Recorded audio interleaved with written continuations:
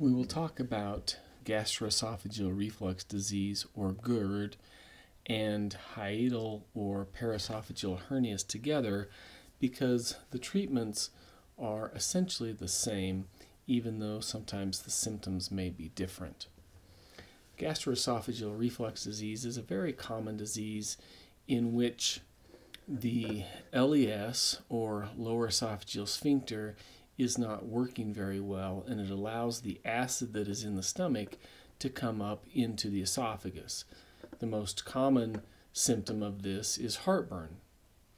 Sometimes that acid can come up high enough that individuals will have an acid taste in their mouth. Sometimes whole food comes up in regurgitation. There can be belching. Sometimes it can cause pain in the upper abdomen or chest. When one bends over or lies down, symptoms can become much worse. It can cause a chronic cough and hoarseness, and can even lead to difficulty in swallowing. So all of these things can be caused by acid getting out of where it's supposed to normally be in the stomach and coming up into the esophagus. With a hiatal hernia, that is an opening in the diaphragm which allows the stomach to go up into the chest.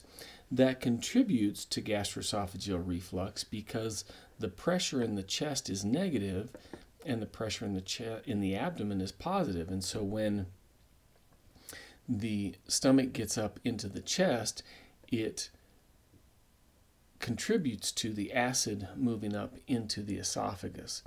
And so repairing a hiatal hernia can help with reflux symptoms as well.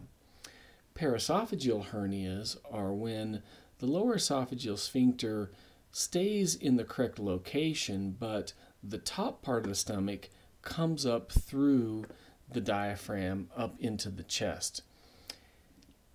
You can also get other organs come up into the chest when the hernia is very large. Typically, paraesophageal hernias will cause more swallowing problems and can create a surgical emergency if the stomach that is up in the chest twists on itself. The surgical repair to these diseases consists of two parts. One is the fundoplication, or wrap, and that is where we take the stomach, wrap it around behind the esophagus, and create this collar.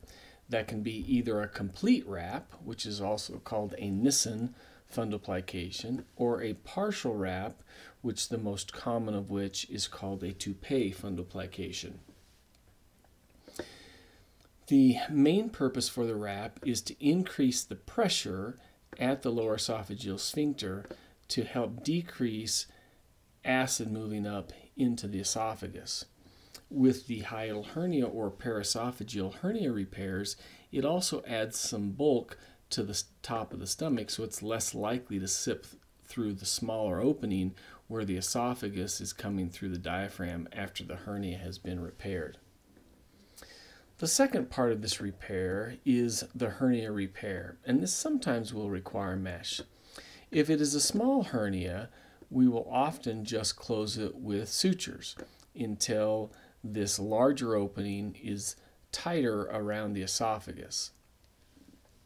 If it's a large hernia, then it has a pretty high recurrence rate. So there are a variety of different techniques that are employed at different times to try to decrease the risk of these hernias coming back. One of those techniques is to take some mesh and sew it in place. It often has a shape something like this, which fits into that space and helps reinforce that repair. It is usually a biological or other absorbable substance that is used and will allow scarring to happen, and then the mesh will go away. Another technique is to try to take the tension off this part of the closure. This can be done by making an incision in this part of the diaphragm or out here farther on this side of the diaphragm. And then the resulting hole that is created, sewing in a piece of mesh to help cover that area.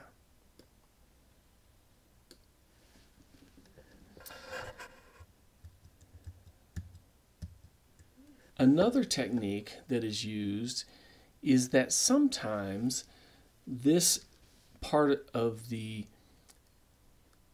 anatomy where the esophagus comes into the stomach is too high. It's sitting right here at the opening of the diaphragm, or sometimes even up into the chest. The problem with that is that if you then put a wrap around that area, that wrap is already going to be in the chest, and so there's already a recurrent hernia. And so sometimes we have to do what we call esophageal lengthening. Now, we're not really lengthening the esophagus, but what we're doing is we're cutting out a section of the stomach. So this part here goes away. And then that makes this tube that is the esophagus longer, and then the wrap happens down here at this part of the stomach. What that does is it allows that wrap to sit in the abdomen, and so there's less pressure on it trying to get back up into the chest, and that also can decrease the risk of recurrence. So all of those techniques are employed to try to decrease the chance of this hernia coming back. Now, most of the time we do these operations laparoscopically or robotically. Occasionally we get in there and can't because of a variety of reasons, and we have to make a large incision to be able to finish the operation. Alternatives to surgical treatment are lifestyle changes, watching what you eat, sleeping with the head of the bed raised, not drinking alcohol or smoking, and losing weight, because all of these things can make reflux symptoms worse. There are medications, antacids, H2 blockers, proton pump inhibitors, things like Prilosec, which are very effective at blocking acid and for most people will control their symptoms. There are some endoluminal therapies. What that means is coming down with an endoscope into the esophagus and doing some treatments from the inside. Some of those are experimental. Some of them are currently being used, but most insurance companies do not cover them, and they're not done in all locations. So, who would be a candidate for surgery? Well, anyone who has an abnormal pH study. What that means is there's a test to measure what the pH is of the fluid right here in the lower esophagus. And if that is too low, that means acid is coming up into the esophagus. Or if on endoscopy there's a lot of inflammation seen in that area, then we know that acid is coming up into that area even without a pH test. If someone has reflux and the medications just aren't working anymore, that would be another reason to proceed with surgery. And then also the desire to eliminate long-term medication usage. Most of the time when someone develops reflux, they're going to have to take their medications for the rest of their life to help keep those symptoms at bay. There can be some problems with taking those medications long-term, and that's something you'd want to discuss with your primary care provider, but those would be reasons to have surgery.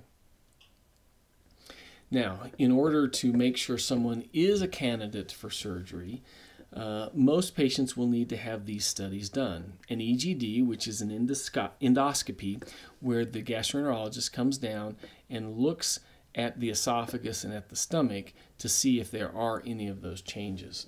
A pH study, which is putting a probe in this area to measure acid exposure. Manometry is a test where a small tube is placed into the nose and down into the esophagus, and then they have you swallow water. What they're doing is they're measuring how well the esophagus works, how well it squeezes. Because you can imagine that if we're going to create a barrier down here for acid to come up, it's also a barrier for things to come down in. And so if the esophagus doesn't work very well, that can make it so you can't swallow and you can't get food down. So we need to know that ahead of time. So we use this manometry test to try to help understand that. And then a barium swallow is a test where you swallow dye in x-ray, and we take some x-rays and watch the dye come down through the esophagus and into the stomach. This is the most accurate way to see if somebody has a hiatal or paraesophageal hernia and what the actual size of that is. So assuming all of those come back appropriate, then one would be considered a candidate for surgical therapy, as we've explained. Unfortunately, operations carry risks. Every operation carries these risks: blood clots, pneumonia, heart attack, stroke, bleeding, infection. Specific to this operation, there may be some difficulty swallowing. Now, we expect that to happen initially. We're putting a wrap around the distal esophagus. There's going to be some swelling. It's going to be difficult to eat initially. So because of that, you will need to eat soft, mushy foods for 2 to 4 weeks, especially avoiding meats and breads, because those are most likely to get stuck in this area. However, this difficulty swallowing could become more long-term. Again, that's another reason why we check the manometry test ahead of time. Sometimes that may require that this area be dilated to make it a little more loose. Sometimes it requires that the wrap actually be removed, but that's pretty uncommon for that to happen. A slipped wrap is a complication where this wrap comes down onto the stomach. That usually requires surgical correction. Fortunately, that's a pretty uncommon complication. Recurrence of the hernia. Now, I've mentioned before that that is a 50% possibility at 5 years. Some studies say that's even higher, as high as 60 or 70% at 5 years. Most of those recurrent hernias are small and don't need additional surgery, but some of them can be quite large. So again, another emphasis on why we do these different techniques to try to decrease the risk of these hernias coming back. There's a small percentage chance that doing a wrap is not going to eliminate the reflux symptoms. That happens about 15% of the time. Usually in those patients, the reflux is better, it's just not completely gone. So they're able to take less medication, but it hasn't been completely eliminated. The other thing that should be mentioned here is that these repairs typically aren't lifelong. In other words, at some point, this wrap is going to loosen up. As we age, our tissues become more stretchy, and as that wrap loosens up, it's going to allow acid to start coming back up again. So these typically are not lifelong repairs, and there may be some point down the road where symptoms come back bad enough that you may need to consider a redo surgery. We definitely try to treat with medication prior to doing that, however. Perforation or making a hole in the stomach or esophagus, that's pretty uncommon, and as long as we recognize it and sew it up, it's not a big deal. Increased gas or bloating, that's fairly common after this operation. With this wrap, the air is not as easily able to go up into the esophagus. And individuals with reflux tend to swallow a lot of air. It's a mechanism that the body uses to keep the acid back down in the stomach. And then because the air can't come back up very easily, you can become bloated or gassy. Difficulty or inability to burp or vomit. Everybody's a little bit different on this. Some can, some can't, but for most people it's different. It's not a bad different, it's just different. And then injury to the spleen or liver. These are uncommon complications that they're severe enough that anything additional needs to be done. Both the spleen and liver can cause some significant bleeding, but again, those are pretty uncommon complications. So after surgery, what can you expect? No heavy lifting for at least 4 to 6 weeks. If you have a very large hiatal hernia, that may be even longer, up to 3 months or so. Soft, mushy food for 2 to 4 weeks, especially avoiding meats and breads. And your surgeon will help you know when you can start becoming more adventuresome with your diet. Chew food really well so things don't get stuck. We may even talk to you about what pills you're taking to try to either crush or use liquid forms to minimize the chances of them getting stuck. You will have a decreased stomach capacity. When we use part of that stomach in the wrap, there's not as much stomach left to fill up, so you'll notice that you get full more quickly. This will often lead to some weight loss over the month or two after surgery. And then eating smaller meals more frequently is one way to get around that if you don't have any weight to lose. Speaking of weight, there is one condition that makes the failure of this much higher, and that is obesity. If someone has a BMI over 40, this is not the right operation to do. And most professionals and experts would actually say that if the BMI is over 35, this is not the right operation to do. And there are even some that say a BMI of 30 is even too high. And that's just because of the high rates of failure and recurrence that exist, which are made much more worse with obesity. So if that is your situation, talk to your surgeon and they can talk to you about some other alternatives. So if you have any additional questions, please also ask those of your surgeon.